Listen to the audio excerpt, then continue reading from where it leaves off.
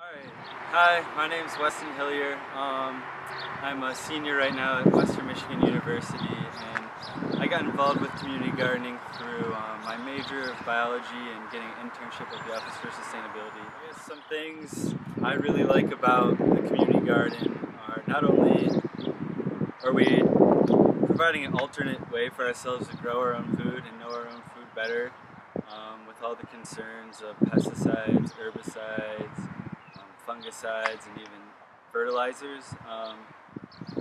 We teach sustainable food methods so people can eat healthier. I guess, like economically, they even make more sense to stimulate small-scale economies.